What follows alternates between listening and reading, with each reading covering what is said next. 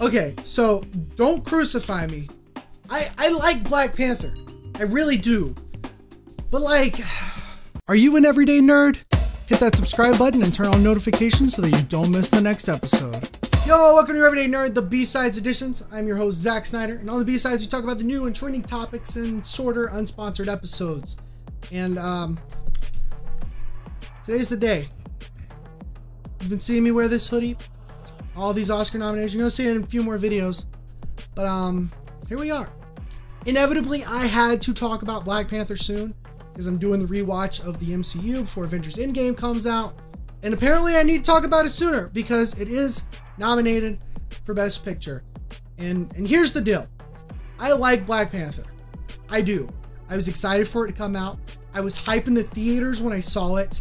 I proudly own the Black Panther Kendrick Lamar soundtrack. And yet, I also wish that this movie was just more than what it is. But we'll get to that in a bit.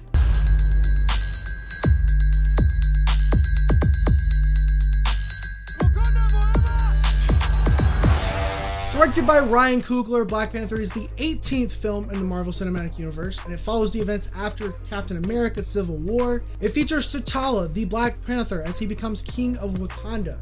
We see the very first appearance of Wakanda, this hidden country that hosts the world's most valuable metal, vibranium. And we see T'Challa as he must face the threats that come from being a new king, as well as deal with a black market dealer, Ulysses Claw, and a long-lost cousin who wants to just take over Wakanda, Eric Killmonger. On the surface, this is just another superhero movie with a cookie-cutter plot and a protagonist that really doesn't have that much character. But when you really dig down deep into the movie, you realize that it's really just another superhero movie with a cookie-cutter plot and a protagonist that doesn't really have much character. Here's my biggest issue with Black Panther. If you live in America, our country is so royally f***ed up when it comes to politics that people have made a superhero movie political. Now, that's not to say that Black Panther is completely void from politics, because it does deal with certain issues. The villain, Eric Killmonger, played by Michael B. Jordan, found his father dead when he was a child. He learns that he is from Wakanda. What the f***? Wakanda bullshit am I saying? He learns that he is from Wakanda, so when he grows up, he makes it his sole mission to find Wakanda and take it over. Because he's pissed that people like him have to deal with circumstances all around the world, and here's Wakanda just sitting there doing nothing to help anybody else but themselves. Honestly, this makes a whole lot of sense to me, but this is the villain that we're talking about. And the thing that separates him from being the hero is that, one, Killmonger also wants to just go kill a bunch of other people, and two, the actual hero in this movie doesn't actually have any motivation whatsoever. Like, we have T'Challa, who becomes king, and he's sad about his father's death from Civil War, but that's it. Other than that, he doesn't have any kind of internal struggle. He doesn't seem to want to do anything heroic. The only reason that he does open up Wakanda to the rest of the world at the end of the movie is because he learns from Killmonger. If anything, this movie is more so about Killmonger than it is T'Challa. And that's an issue when we go half of the movie without even a mention of Killmonger, because there's another villain, Ulysses Claw. I'm not going to talk too much about Claw because honestly, I didn't care about this dude whatsoever. He has a few witty remarks that are kind of funny, and he's the reason that we get this pretty cool scene in a Korean club. But other than that, he's just wasted screen time. We also get this government official Ross who is after Claw, and so he ends up being a big part of the movie for, I don't know, I didn't care about him either. Again, there's a couple of funny comedic moments because of him, but other than that, Ross is just a boring character. And that unfortunately ends up being the case for a good bit of the cast. I feel like the acting was good for the most part, but there were just too many characters that didn't have anything interesting about them. I like that Daniel Kaluuya was in this movie. He's great in Get Out, but just because they told him to get out in that movie, did that really mean he needed to go all the way to Wakanda? I mean, he's good in this movie, but they don't really give him anything to work with. Chadwick Boseman plays T'Challa fairly well, but this character wasn't fleshed out well enough for me to be super interested in his character.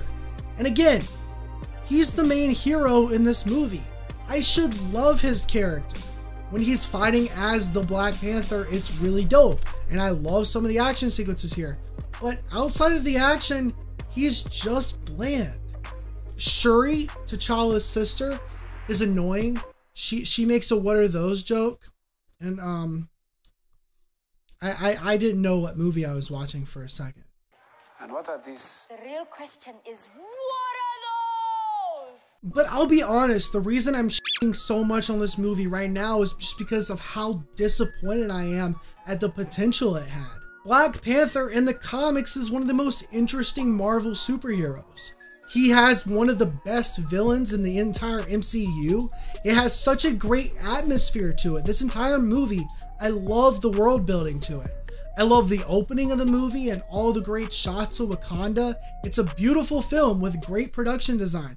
Again, I love the Kendrick Lamar soundtrack. I've listened to it I don't know how many times. The orchestral score, it's pretty good. Not quite as good as Infinity War soundtrack, which actually deserves the Oscar nomination for Best Soundtrack. But you know what?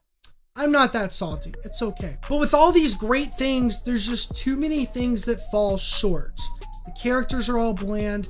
The pacing is a bit off.